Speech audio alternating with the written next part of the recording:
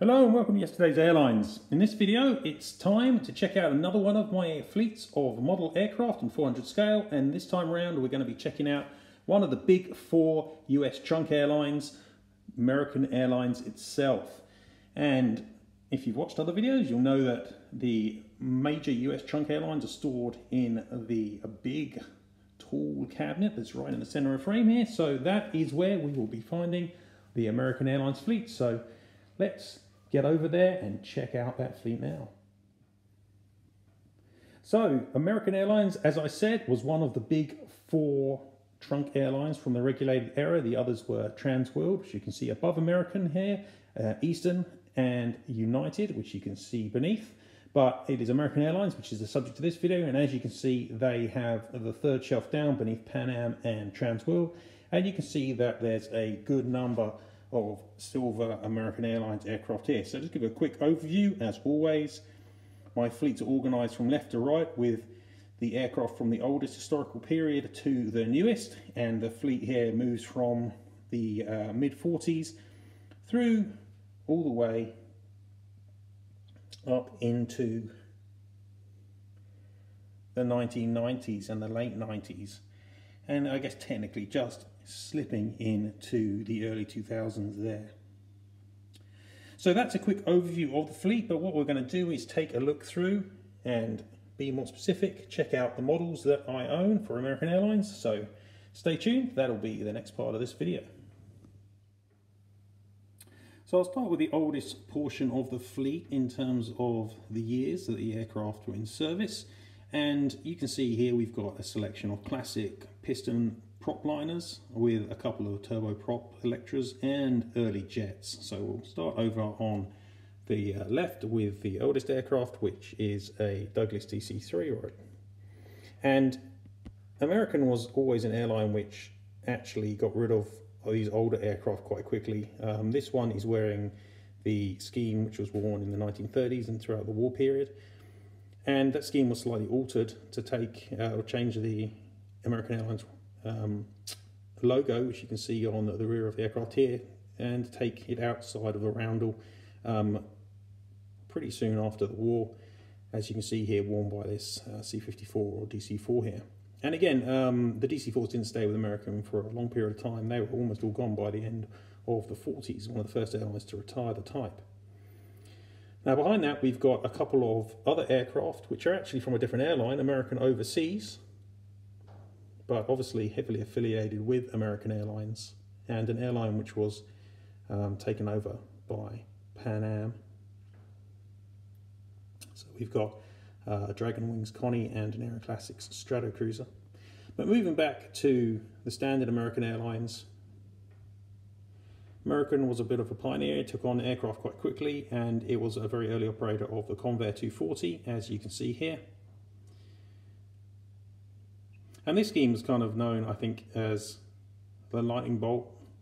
In a sense, you've got this very thin cheat line which runs along with jagged kind of lightning edges and then opens up onto the nose cone.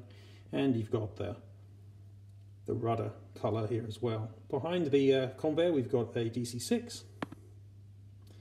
And then behind that we've got some DC-7Cs getting into that period towards the end of the 50s, when airlines were still buying piston liners but ordering jets, and they very quickly were turned into freighters, which you can see the DC-7C behind is, as jets came into service. So that is the piston portion of the fleet there.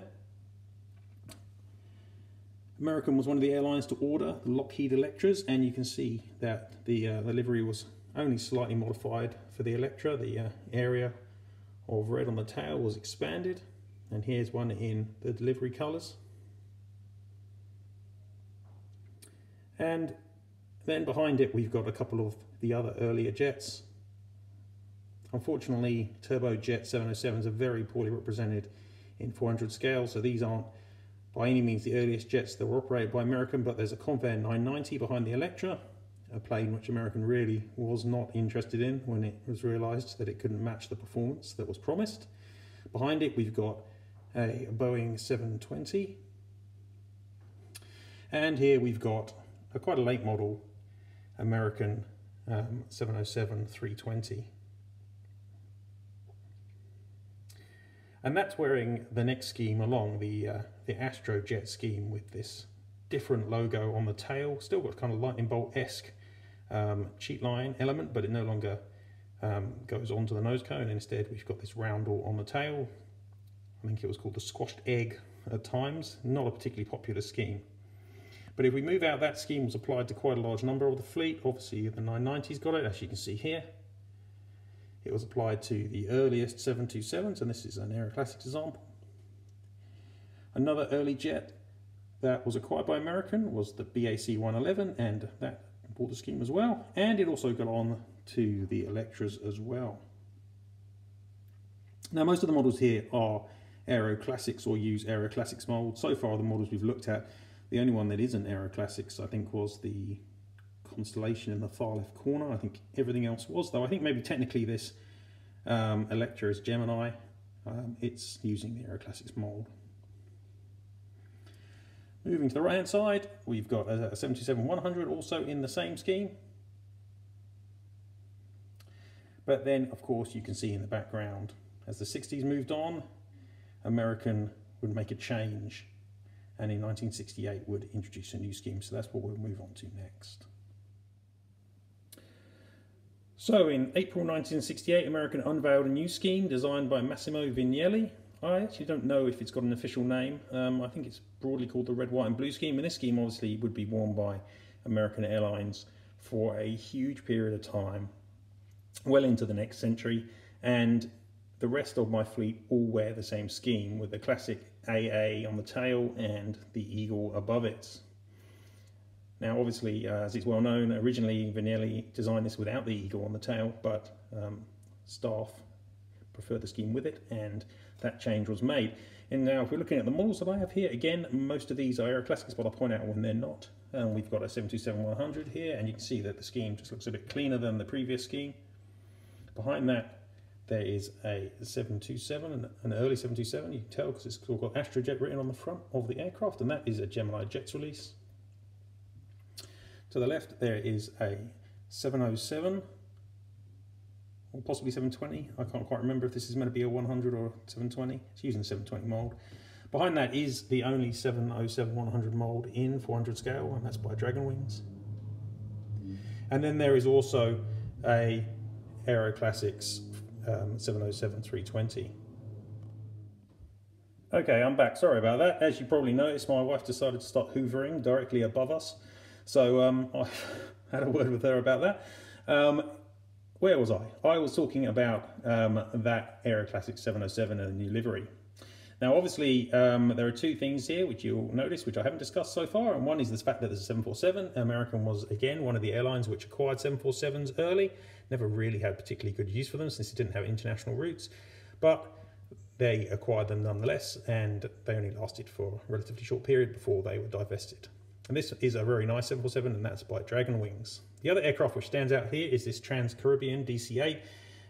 The DC-8 Stretch never operated for American, but Trans-Caribbean was an airline that operated primarily down to the Bahamas and such in the Caribbean, as the name suggests, and was an airline acquired by American in, I think, 1972, something like that. Certainly late 60s, early 70s. So that's why she is present here amongst the American fleet.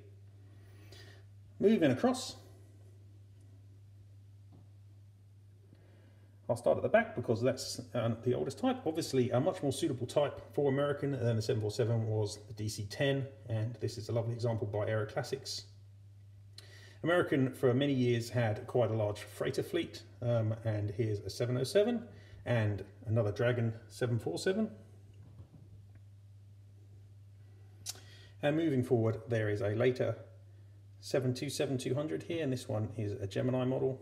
And then at the front, you couldn't have not noticed the fact that there is a McDonnell Douglas MD-80, which of course is an aircraft which became very iconic for American. And this model is by Dragonwings. It's a model which was for a long time quite highly sought after and hard to find. Moving across, and we're firmly into the 80s now, and 737-200 in American colours, but you can tell by the registration that it was not an American aircraft originally. It was one acquired with the merger with AirCal, and they operate the 737s actually for a reasonably long period, along with some 146s and also 737-300s. I don't have either of those. And then we've got a more modern MD-80. We've got the screwdriver tail. This is a Gemini release. Behind that, there's a couple of American Eagle aircraft, a Shorts 360 and an ATR 42, and a very nice geminijets 767 as well. Okay, now on to the last portion of the fleet over here. We're moving into the 90s now. 757 would become a very important type for American Airlines, and here this is a beautiful ngmodels release.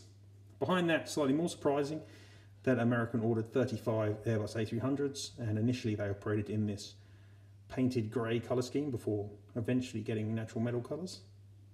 In the back, there's one of a pair of 747 SPs that American acquired for operating their new long-range network, and that's ngmodels. So the last portion of the fleet you can see here, this is where I take the timeline up to. It's about end of century or just beyond. You can see again that American was operating European types. They acquired 75, I think it was, Fokker 100s, and this is a model by geminijets. They also became an important customer for the next generation 737, and here's an 800 by ngmodels. They operated several aircraft in retro schemes, and this is a geminijet 757, which will be replaced quite soon, I think, by an ngmodels version of the same. And for the long-haul fleet, American obviously had another poor experience with an airliner like they had with the Convair 990 when they acquired a fleet of McDonnell Douglas MD-11s, which once again didn't meet their performance specifications, so did not last a long time. Much better aircraft for Americans' usage was the 777, and here is a 777-200 from geminijets. And the last aircraft here is wearing a very non-standard scheme, and that is snuck down here. It is this McDonnell Douglas MD-87. This is a Dragonwings release, and you can see with the unusual livery that it is one of the aircraft acquired with the takeover of Reno Air. So that's all of the aircraft I have for American Airlines. As always, there are no doubt a few gaps in the fleet here and there, which I would like to fill in time. Certainly, the most obvious probably is the lack of turbojet 707s, but they just don't really exist in the 400 scale at the moment, so it would be nice to have someone produce some turbojet 707s, such an important type. But otherwise, I'm reasonably happy with the fleet. I think it's very representative of the aircraft that American operated from 1945 through the dawn of the jet age, and then into the wide body era, deregulation, and up to the turn of the century. Okay, well, thank you very much for watching another one of my fleet videos. I plan on doing more of these, so stay tuned, and I hope you enjoy them. Check out the website, yesterdaysairlines.com, for a load more information, including a detailed review of all the liveries that American Airlines has used over the years. Also, check out my Facebook page at Yesterday Airlines. Check out the Instagram. And stay tuned for more of this kind of content. Thank you very much, and I hope you enjoy the video. See you later.